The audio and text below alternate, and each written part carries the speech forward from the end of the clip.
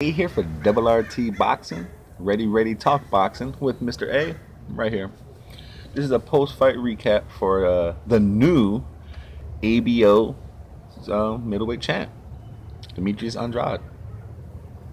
Now, the fight could be looked at as two ways, but before I do go into that, thank you for your time. Thank you for watching the video. Thumbs up, subscribe, share the video. Leave some comments, help the channel grow like all you guys have been doing. I think I got like 132 subscribers now. Thank you, world. Now back to the post. You know how we do it. Let's talk some boxing. Now, two things I like about this fight. Two things. I like that Demetris came out.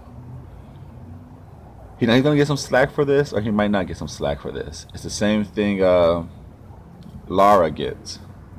Coincidence, that's these two guys. He stuck with a game plan, showed poise and patience the whole fight. He didn't rush himself, he didn't overcommit to nothing. But at the same time, people might say like, dude, you should have got this guy out of here. Maybe he should have. You know, he was clearly the talented guy. But he took no chances, no risk. Did the fight get a little boring at points? Yeah. Like I said, it's the same thing that Laura goes through, this guy went through. Now, the second thing is really the first thing I really love. And I might get questioned on this one.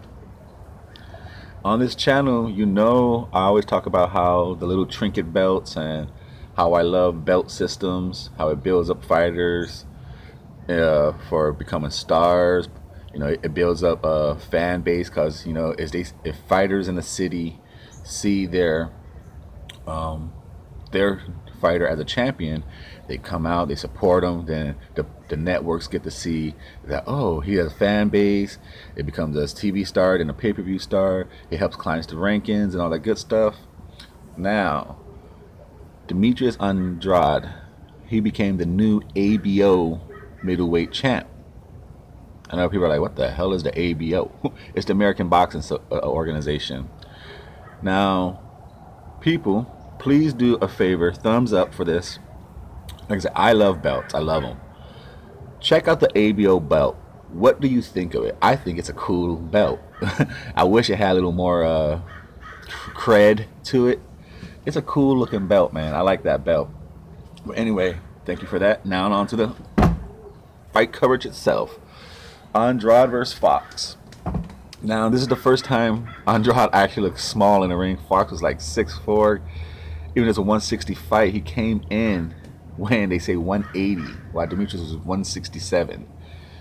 The first round was basically where all the action is, and then everything else you could just kind of like miscellaneous talk about the fight. The first real connection punch of the fight was by Demetris. Boom, swung a left, and it hit Fox, and he went stumbling back.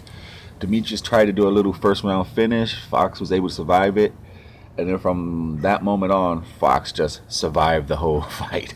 He didn't really make no attempt to make Demetris respect him. He didn't give Demetris nothing to caution about going against. His father, both these fighters were trained by their fathers. His father was like, you need to do something. Okay, you gave those first 2 rounds away. Throw some hands, throw some combinations, do anything, bro. You're not gonna win like this. Because all Demetris was doing, I mean not Demetris, all Alantis was doing for the whole fight.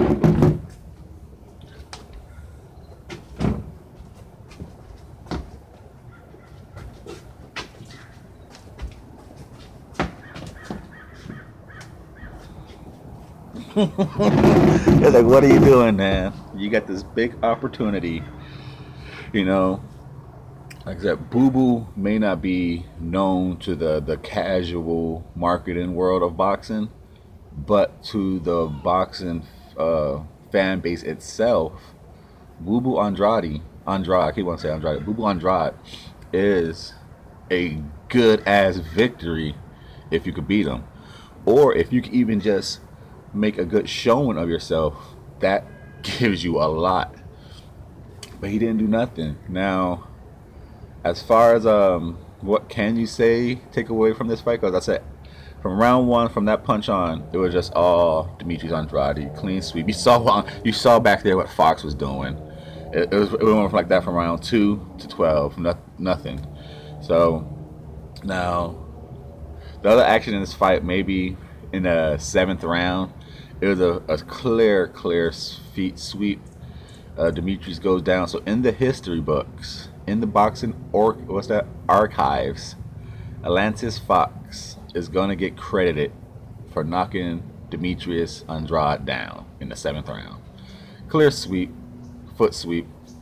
But the little now I guess the miscellaneous things we could talk about here was I noticed in the 4th round, like, I don't know if he was just overextending his punches because Fox was not coming in too much and Demetris was actually had to, like really reach it. But at the end of the 4th round, he was asking his corner, and from the 4th round on, he kept asking his pops in the corner, man, like, hey, ice me up right here. They kept putting ice packs right here, his bicep and his elbow, like, and they kept rubbing it down. Then later on, like in the 9th, 10th round, they start doing his leg. So I don't know if this is an injury that we might have to worry about.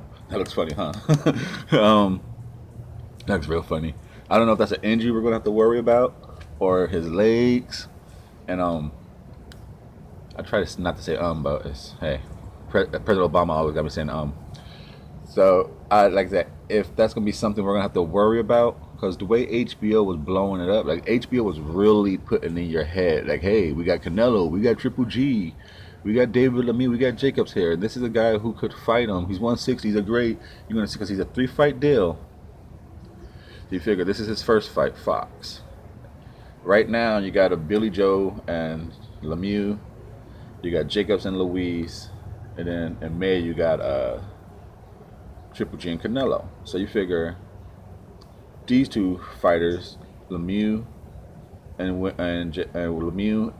Billy Joe, Luis and Jacobs, they all fought at the same time. So his next contract fight can be the winner of one of these two. Considering he has that ABO belt, and the way he was talking during the pre-fight interview, he don't seem too keen to fight in Danny Jacobs next.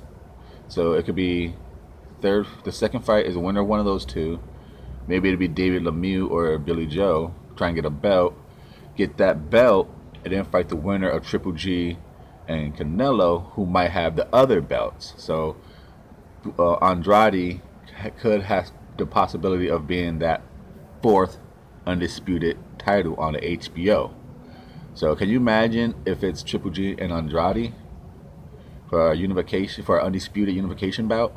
Or even better, all the crap he's been talking on Canelo for years. If you don't know, just go look it up. Andrade calls Canelo this. Andrade calls Canelo. Andrade talks about Canelo, and he's been talking so much smack on Canelo for so many years.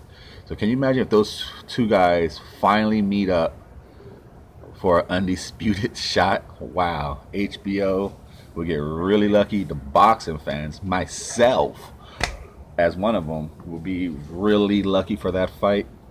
But like I said, it was really no much action. But Demetris looked good. What I did like was, he was just doing 1-2s all day, really. 1-2s. He'll throw a couple left hooks, but it was just 1-2s. But he was changing the two. He like 1 and then boom 2, 1, 2, 1, 2. It was good, but it was just that up and down paintbrushing of Fox's body. But then, like I said, you can argue, why didn't he finish him? It was clearly a competition difference. It was boring, or you could say it was just a really soundproof or sound technique of Sweet Science. What do you guys think? Do you think it was a really good Sweet Science performance, or do you think it was a lackluster performance by Boo Boo and he should have got him out of there? Let's see what you guys favor. You know, thumbs up for participation, but is it a lackluster performance or a performance of sweet science? I'd be eager to see the comments on what you guys think. This is Mr. A saying thank you for your time and support. We are out of here.